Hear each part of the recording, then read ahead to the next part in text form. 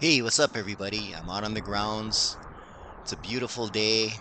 The clouds are coming in and the winds are picking up. Throw my gun out there. I'm going to use a gun today and I'm going to jump in and I'm going to swim up north.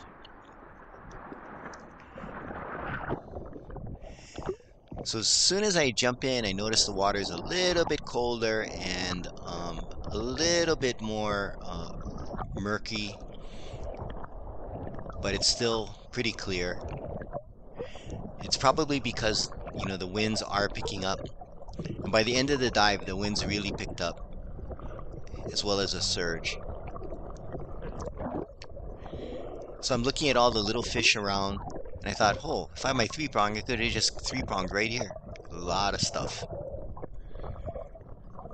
So you can see the bubbles from the small waves breaking. Swim past it, and I'm going to swim out into the deep. Notice there's a lot of fish. Oh, loading up my bands. Had a little slip there.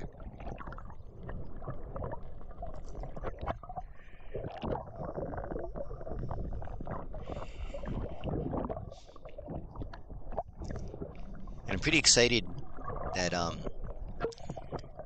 going to see some interesting stuff today. So I swam out and there were all these fish in mid-water. And they're a bunch of Humhuma ele, the black triggerfish.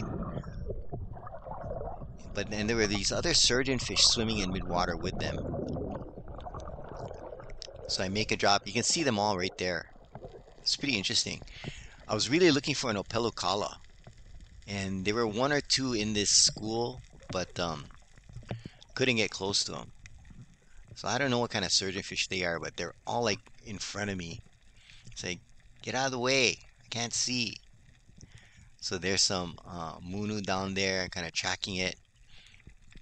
And literally, like these fish were like bouncing up against me. I could feel some just hitting me. I should have gone all the way to the bottom, but I tried to get a shot off over there. But you can see, look at all the fish there. No shot. So I went back up to the surface. And I was having a little bit of a mask leak problem. I don't know what was causing that. So I stayed in the same area. And right now, I'm pretty much looking for just one fish for dinner. I forgot my coolie too. So I make the drop.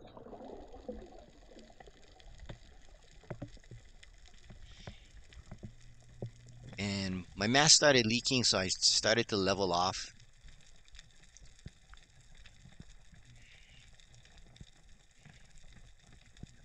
Scanning the grounds, I see a Munu out there. Tracking that. And then there's just Moana Kali there, but all these other fish were in the way. And when it finally came out, I hit it, but it ripped off. Bad shot.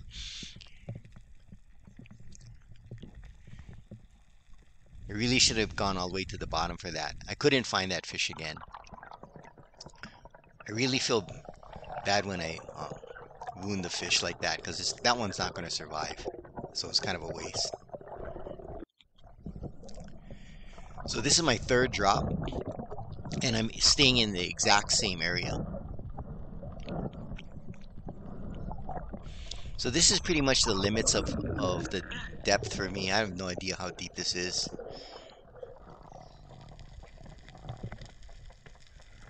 Making my way down.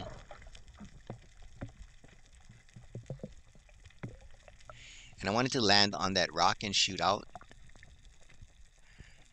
But I moved over, grabbing on this rock, shooting down. Just seeing what's out there. There are a lot of targets. So I'm tracking this pualu. Kind of a nice size one. Take a lunge forward. Got it. was a really good headshot, but it didn't even, you know, I thought it would, incapacitate it, but he was pretty much fighting all the way. So I go to the surface, bring it up, and again, I forgot my kui, so I'm gonna have to put the fish on the line. It's really, it's kind of a bummer because I had the kui in my bag even. I just forgot to put it on.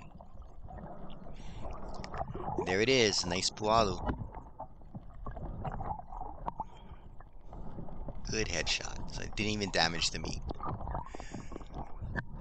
So I'm braining the fish. Then I'm gonna bleed it out. Because what I want to do with this guy is make some sashimi to eat with my dinner tonight. So I was planning on making some tonkatsu, which is fried pork, and sashimi and some vegetables. So I got a nice pualu. Um, bleeding it out right here. And I'm gonna put it on my line. Put my spear back in the gun and head back in. Just one and done. So I'm making my way back in. Just taking my time.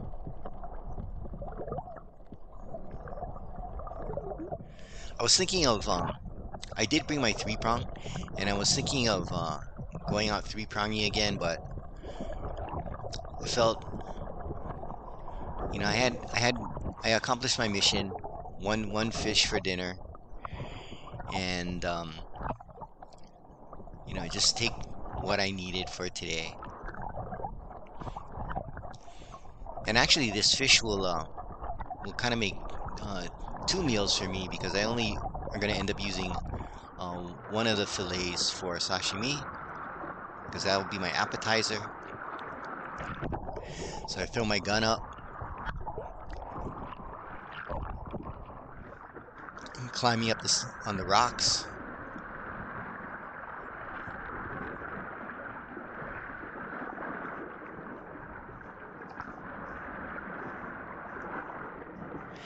Waiting for the surge to push me up.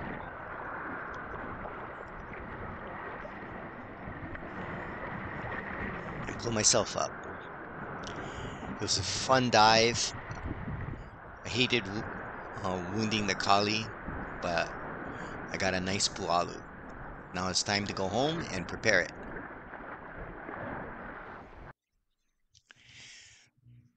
So there's the pualu.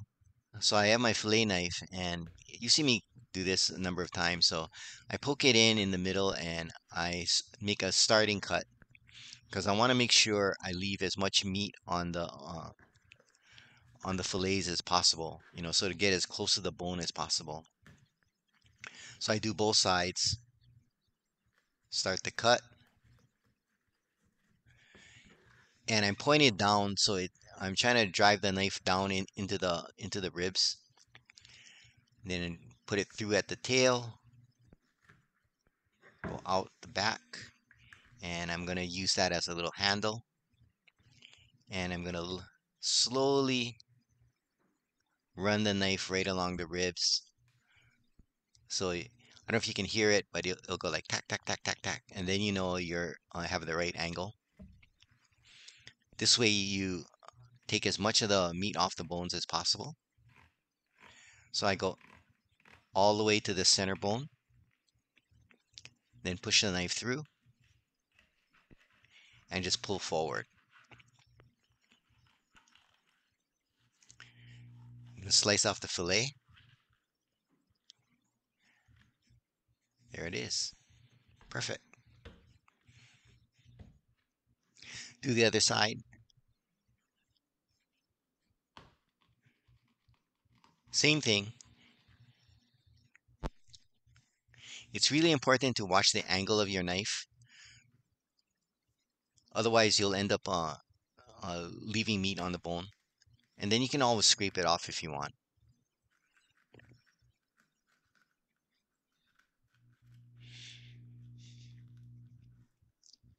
all the way to the tail, push the blade through,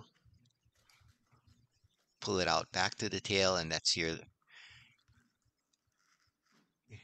handhold.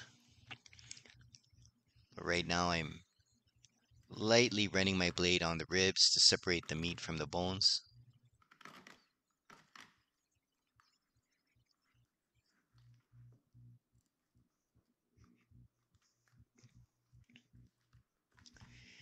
Now I'm going to take the fillet off.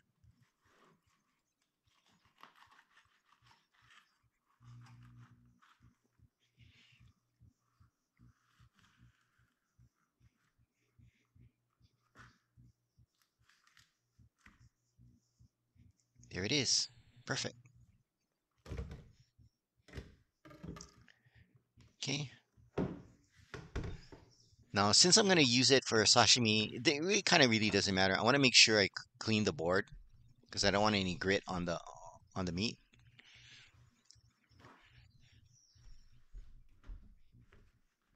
So, clean paper towel, make sure it's nice, the board's nice and clean. That's really important when you remove the meat from the skin. So there, just grab the end, that little kind of tag that I made, and I'm gonna pull down on the skin and slowly rock the blade, angled slightly down, basically pulling the skin off. There you can see nothing left.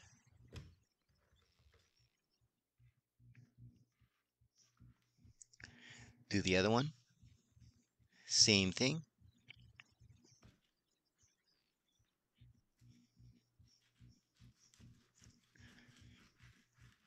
Pull it all the way through, and it comes right off.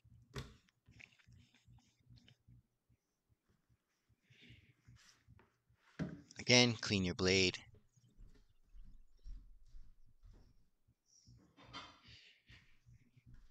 So I'm getting a plate here for the sashimi. And I flip it over so I can see where the pin bones are. And I'm going to run my knife straight down, perpendicular to the board, right along the pin bones.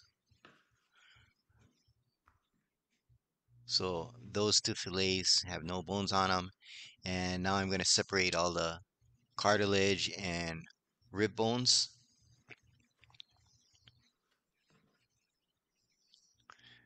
Normally I would just cut this part off, and the part with the ribs I would cook up, but I'm not going to decided not to do that today.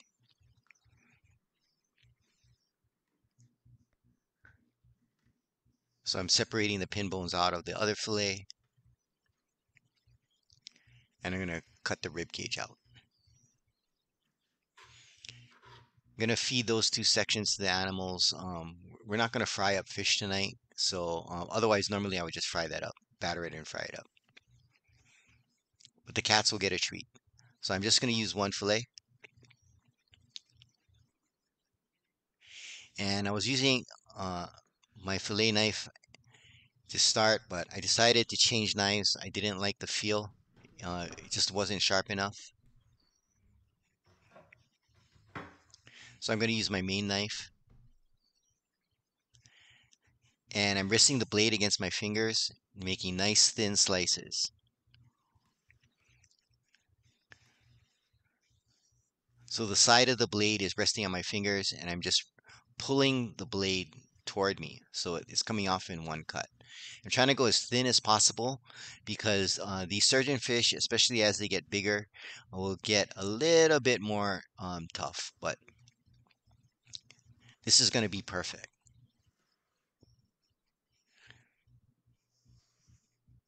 So this will be my appetizer for my meal.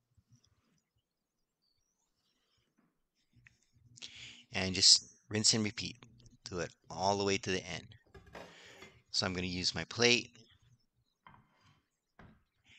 and arrange the little pieces out. And there's my pualu sashimi. It's just going to be me tonight, so just enough for my appetizer, and it's gonna go really great with a tonkatsu and hot rice. Well, that's my one and done dive for the day with pualu sashimi. Thanks for watching. Please like and subscribe, and aloha. There it is.